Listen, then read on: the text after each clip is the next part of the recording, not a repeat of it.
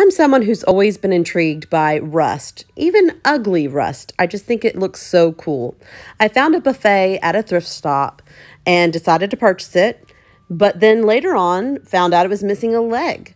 So I had to change my idea. I popped off the bottom layer around the buffet. Pretty easy. I thought it was going to be harder, but it really wasn't. It was just a little bit of elbow grease.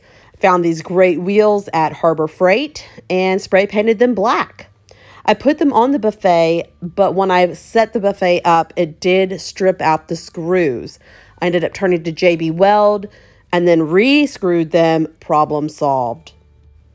I went ahead and primed it with a gray primer. And then as I took off the hardware, I realized that it was plastic and several were broken. So I had to go bite the bullet and buy new hardware, which I think I got from Home Depot. It wasn't too bad, but I settled on these nice brushed bronze cut pulls. I picked Dixie Belle chalk paint in Hurricane and Gravel Road, which are grays, to go ahead and get started on this piece. Now, as you know, rust is not smooth. It's not smooth to the touch. It does not appear smooth. So in order to get the texture that I wanted, I used a calcium carbonate powder, and I added that to my Gravel Road paint, which was the dark gray.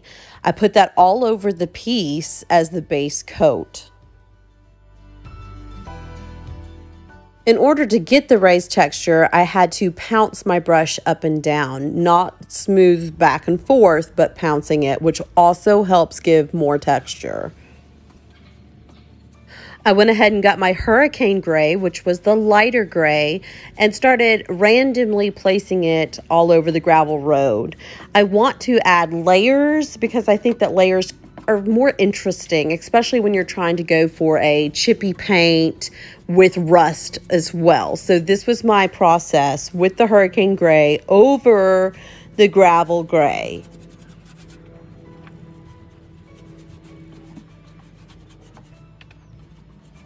I also have a mister bottle filled with water, and that helps keep everything moving smoothly. It keeps my paint from drying out too quickly to where I can still work it. So I do recommend a spray bottle / mister bottle to keep your paint from drying out.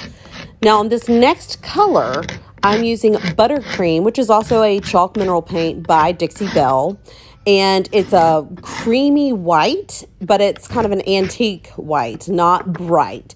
So this was the perfect third layer of paint to this piece to give it that chippy white look. Now, I did use a plastic putty knife, and I used it up and down, side to side, to really create random and chippy without being the perfect brush stroke. I think it turned out pretty well, and it took a little bit of back and forth, trial and error, because I had not used this technique before. I ended up really enjoying how it turned out though.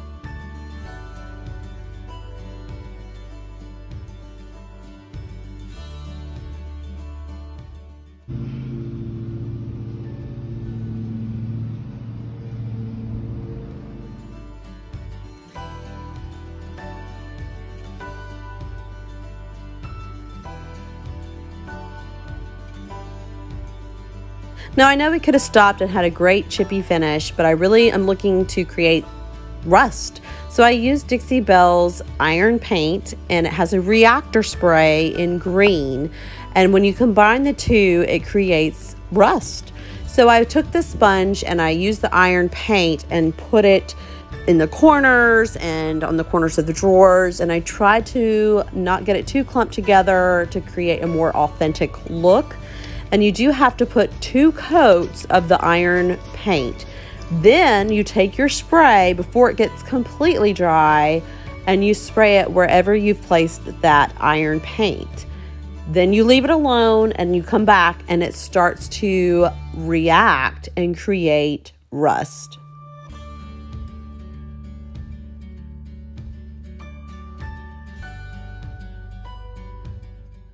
Now I wanted the reds and the yellows of the rust to be a little bit more vibrant than the spray rust gave me. So I added some red chalk paint and a little bit of yellow chalk paint, just very gently over like certain lines to give it more depth. And I think it turned out really well. I sealed the piece with a clear latex and it gave it great protection and a nice shine and sheen that I think that metal would have. So this is the final product. I hope you loved it. I think this would make the best bar or in a little cowboy room or even a boutique with your really cool tie-dye or bleached tops hanging over it. So many uses. Turned out great. Give it a try. I think you'll love it.